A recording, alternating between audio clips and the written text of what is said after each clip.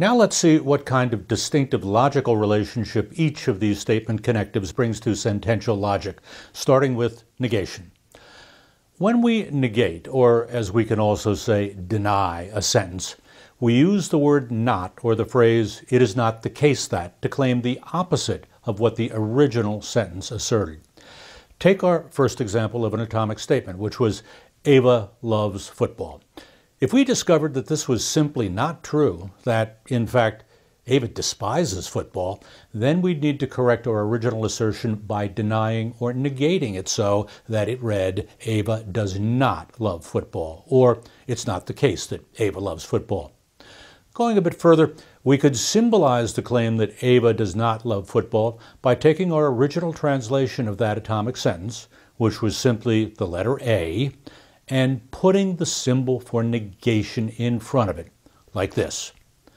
Note that the tilde must always precede what it negates, so it always appears to the immediate left of the sentence that it is negating. Once a sentence is negated, it acquires the opposite truth value from the original sentence. So, if A is true, then tilde A will be false. And if A is false, then tilde A will be true. They are contradictories. This is a handy spot to interject our first look at a staple of sentential logic, namely the use of truth tables to exhaustively determine the circumstances under which a given statement, atomic or compound, is true or false. Here's a video by Professor Delaplante that examines the truth table for negation, also known as contradiction.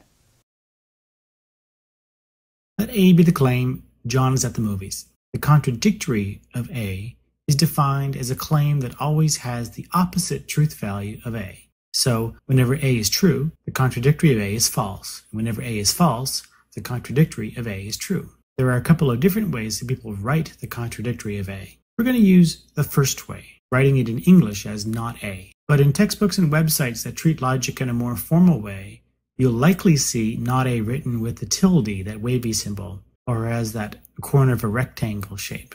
What does the contradictory assert? It asserts that the claim A is false. There are a couple of ways of saying this, some more natural than others. You can read the contradictory of A as A is false, or John's at the movies is false, or it is not the case that John is at the movies. But the most natural formulation is obviously John is not at the movies. For simple claims like this, it's not too hard to find a natural way of expressing the contradictory. For compound claims, like conjunctions or disjunctions or conditionals, finding the contradictory isn't so simple. And sometimes we have to revert to more formal language to make sure we're expressing the contradictory accurately. Here's the truth table for the contradictory. It's pretty simple. Whenever A is true, not A is false, and vice versa. Definition is simple, but the concept is important, and it isn't trivial when you're looking at real-world arguments involving more complex claims. Let's now look at conjunction. When we conjoin two atomic sentences, we bring them together with the word and, or one of the many English words that have the same force, such as but, yet, moreover, although, and many others.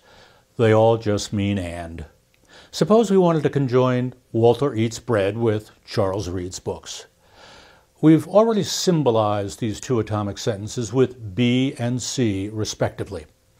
If we want to conjoin them, we simply insert the symbol for conjunction, the ampersand, between them. And we get B ampersand C, which accurately captures the conjunction of our two atomic sentences. Easy enough. But under what conditions would such a conjunction be true as a whole? Well, only when it's true that Walter eats bread, and it's also true that Charles reads books. Let's prove this with the truth table for conjunction, as shown in this video from Professor Delaplante.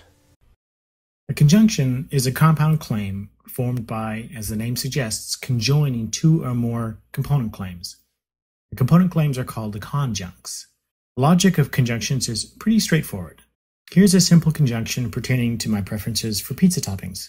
Let A stand for the claim that I love pepperoni, and let B stand for the claim that I hate anchovies. Then the conjunction of A and B is the compound claim, I love pepperoni and I hate anchovies. We want to know the conditions under which the conjunction as a whole is true or false.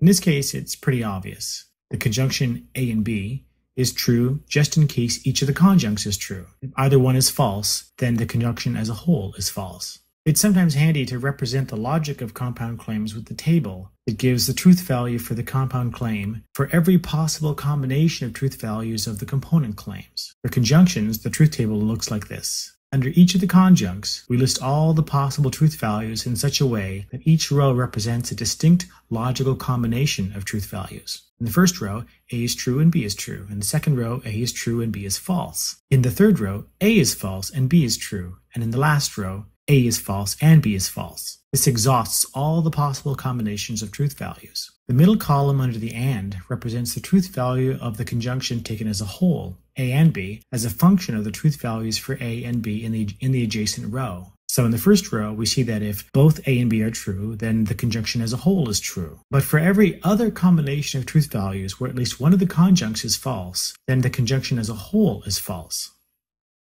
We'll use truth tables like this one to represent the logic of all the compound claims we'll be looking at. Knowing the logic of the conjunction doesn't help much if you can't recognize when a conjunction is being used in ordinary language. Here are a few things to look out for. In the first sentence, the conjunctive form is transparent. Each of the conjuncts, John is a Rolling Stones fan and John is a teacher, show up as complete sentences on either side of the AND.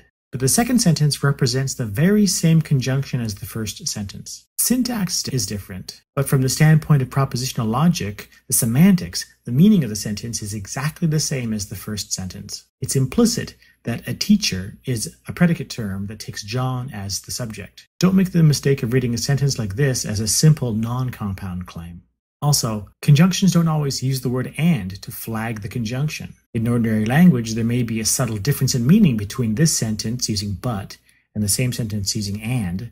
But from the standpoint of propositional logic, where all we care about is whether the sentence is true or not, and how the truth of the sentence depends on the truth of any component claims, this sentence still represents a conjunction. But doesn't make any difference from this perspective. This sentence is still true just in case John is a Rolling Stones fan and John doesn't like The Who. There are other words that sometimes function to conjoin claims together, like these. You can substitute all of these for but in this sentence, and you'll get slight variations in the sense of what's being said. But from the standpoint of propositional logic, all of these represent the same conjunction, a claim of the form A and B. One last point. Conjunctions can have more than two component claims. A claim like this one might represent a compound claim like John is a writer and a director and a producer of The Simpsons TV show, but he's also a stand-up comic and an accomplished violinist.